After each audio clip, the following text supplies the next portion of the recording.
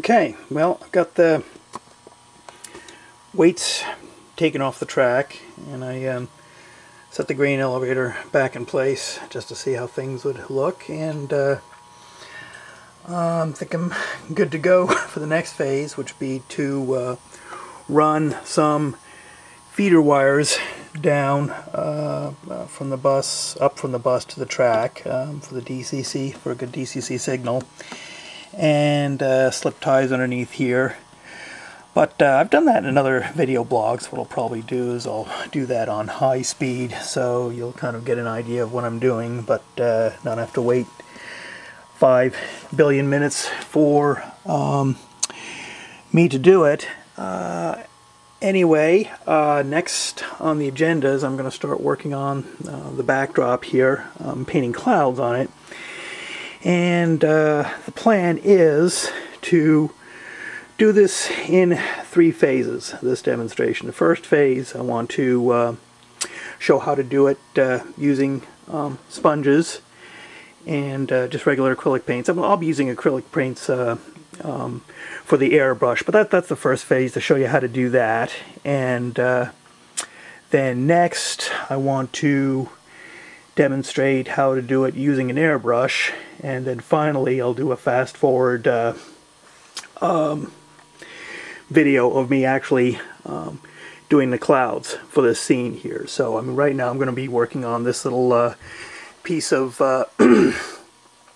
masonite that I painted blue, because actually that's the original paint I used, and the tint has changed quite a bit, so I'm gonna have to repaint this whole backdrop anyway with a probably slightly darker color blue, because this, I don't want to just put clouds in there because that's gotten dirty over the years, so it's gotten smudged up, so I want to go ahead and start with a clean slate. So basically 3 segments. First one, painting with sponges. The second one, doing airbrushing clouds on my test piece, just so I can get used to it, because I've never tried it before, so this is something I'm trying for the first time. And if that's successful, repainting this, I won't show you that, but putting airbrush clouds on the backdrop for the scenery. So that's the plan. I don't know if I'm going to get it done all this weekend, but that's what's going to be coming up in the next set of videos.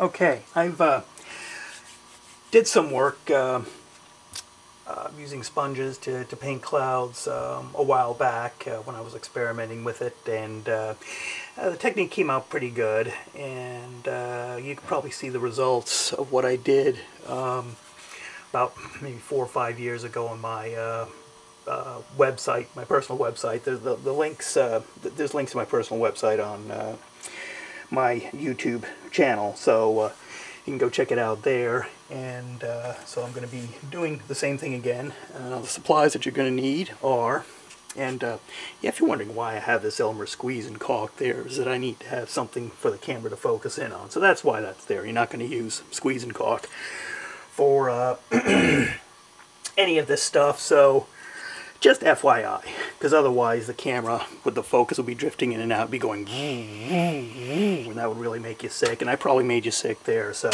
sorry about that. Anyway, of course you're going to need your colors, some acrylic paints. I got some titanium white here, and a little bit of burnt umber. I'm going to add a touch to that, to the titanium white, to make it slightly off-white, because I want to have some contrast there when I highlight the cloud to indicate sunlight hitting on them. So I want to have one off-white and one pure white, just to give you that nice little accent. And got some black paint I'm going to mix to make a light shade of gray. I got that, and I've also got some blue and red to make purple, which I'll add to the white to make some clouds with a slight purplish tint. You know, some clouds do, when they start thickening up, when the sun strikes them in a certain way, have a excuse me, purplish tint to them. Also a little bit of water for thinning down the paint. And styrofoam cups, these really come in handy for mixing and dipping your sponges into. And what I did was I just took scissors, just a pair of scissors, and cut it down just like that. You don't want them too tall because you want to be fairly shallow, so you can dip your sponge in there. And some stirrers here. I couldn't find the craft sticks, so I went with some skewers that I found. Let's see. Oh yeah, and a sponge. And this is just a common sponge I got at the hardware store. What I'm going to be doing is cutting up that into chunks and using a chunk for different colors, and using the rounded edges for certain things, and using the sharp edges for other details. So we'll see what I do.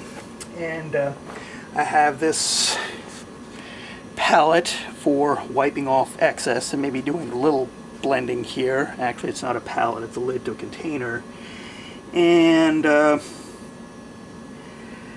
I hope my wife isn't going to need this. Anyway, what comes in handy is go to the internet, find some pictures of some clouds and print them out. Some cloud formations that are interesting, just to give you a general guideline of what's going on. So there's tons of them out there. Just print them out so you can have them handy, and you can use them as a reference for the kinds of clouds that you want to do. So those are the materials I need. Now I'm gonna go ahead and cut up the sponge.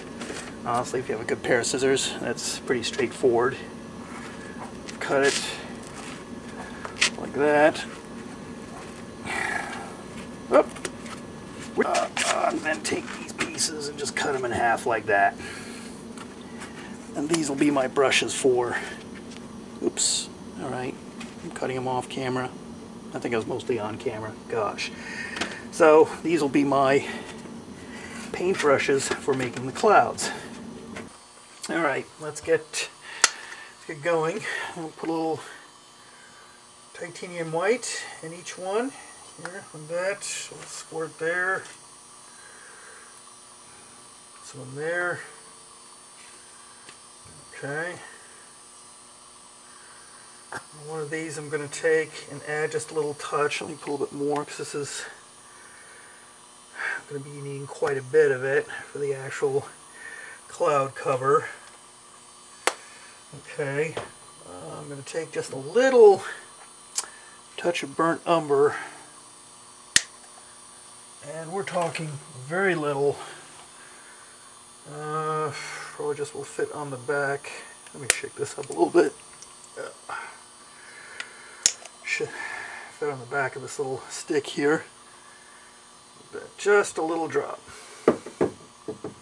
Just a tiny little drop, just to color the white. Give it slight, just a little off-white. We don't want to do too much. Okay. Just a slight bit off-white. I might do a little bit more. Just a tiny bit more. Do another drop and I think we'll be good to go. Add another drop onto that. Okay, yeah, a little bit of burnt umber. Mix it up good.